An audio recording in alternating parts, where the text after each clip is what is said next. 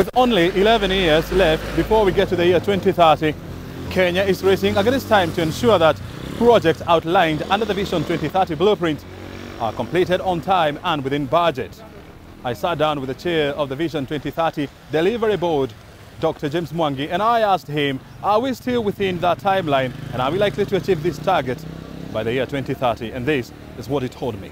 We started the design of Vision 2030 when the size of Kenya's GDP was only 1 trillion shillings. Today, the economy is slightly over 10 trillion shillings. So we have grown 10 times. When you look at GDP per capita, it was $420. We are now at $1,700, suggesting that we have gone over 4 times. As the economy grows the 10 times, it is also building benefits and opportunities for the population. 17 years since the conception of the Vision 2030, it has been a case of many hits and some misses. According to the drafters of the blueprint, the highest level of success lies in the socio and economic pillars. Mwangi says the country will require trillions of shillings to upgrade the road network, upscale electricity generation and connectivity, expand ICT, and improve ports and airports. Kenyans will only feel if we translate the growth rate that is happening through infrastructure and at stable microeconomic to real economy.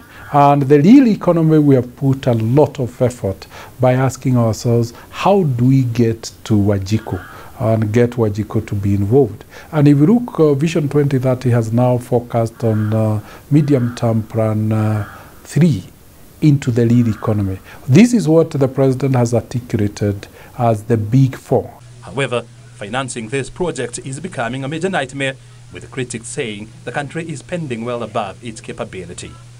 The investment we have made, whether it is in generation of power, railways, roads, have had to cost significant level of investment. And a significant part of that, given the low tax rate that the economy had to be borrowed. It is investment. And this is true of Kenyans. When an ordinary Kenyan wants to buy a car, they go to their SACCO and borrow. And they acquire an asset called a car.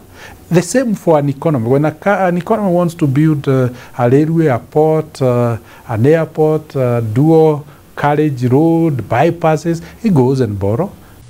But despite many successes of the Vision 2030, there are notable misses too. Among projects behind schedule is the Konza Technopolis and the expansion of the Jomo Kenyatta International Airport.